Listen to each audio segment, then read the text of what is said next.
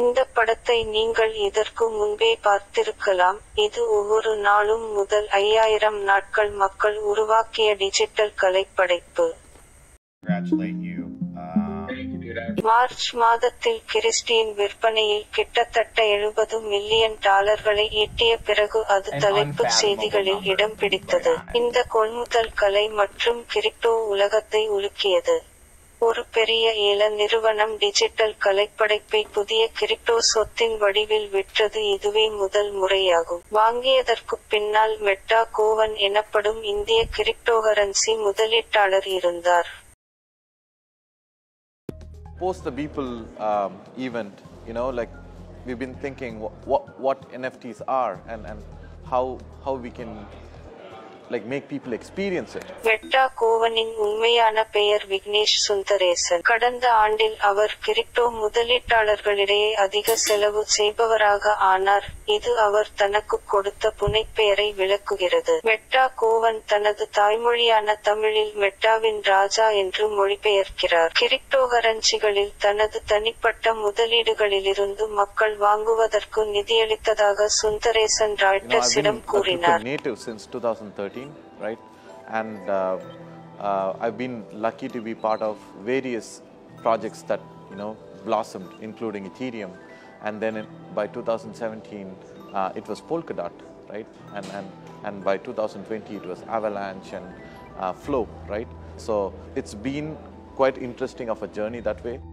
2019 முதல் அவர் வளர்ந்து வரும் மற்றும் ஆன்டி சந்தையில் ஒரு மெய்நிகர் செலவினங்களை மேற்கொண்டாள் மற்றும் டிசென்ட்ரல் லேண்ட் போன்ற நூற்றுக்கணக்கான ஏக்கர் டிஜிட்டல் நிலத்தையும் ஆன்லைன் உலகத்தையும் கைப்பற்றினார். Basically capital allocation. Long term I've invested in many technologies, right? Including Decentraland and anything that excites me, and I think it's bringing more people into the industry.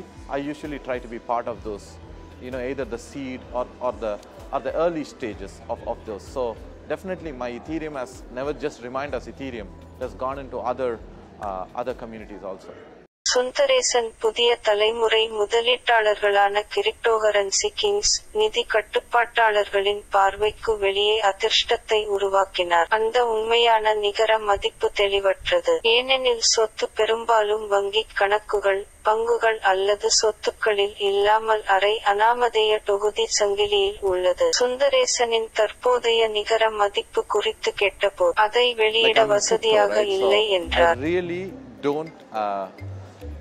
I really don't think it makes sense for me to give you a dollar amount, and it's not something I'm comfortable. Reuters செய்தி வெளியிட்டுள்ளது. சுந்தரேசன் சில சமயங்களில் தனது சொத்துக்களை குவிப்பதில் ராக்கி பாதையில் இருக்கிறார். விரக்தியடைந்த வாடிக்கையாளர்களையும் முதலீட்டாளர்களையும் விட்டுவிட்டு மொத்த $1 மில்லியன் இழந்ததாக கூறுகிறார்கள். ராய்ட்டர்ஸுக்கு 3 நேர்காணல்களில் சுந்தரேசன் எந்த தவறும் செய்யவில்லை என்று மறுத்துள்ளார். சில கட்டுப்பாட்டாளர்கள் புதிய சந்தைகளின் ஆபத்துகள் குறித்து எச்சரித்துள்ளனர். மோசடி மற்றும் மோசடிகள் ஆபத்து என எச்சரித்துள்ளனர். தற்போதைக்கு சிறிய அரசாங்க மேற்பார்வை அல்லது சட்டப்பூர்வ காரணங்களை ஒழுங்குபடுத்துபவர்கள் கிரிப்டோ முதலீட்டாளர்கள் எந்தவொரு திட்டத்திலும் குறிப்பிடத்தக்க இழப்பு அபாயத்தை ஏற்றுக்கொள்கிறார்கள்.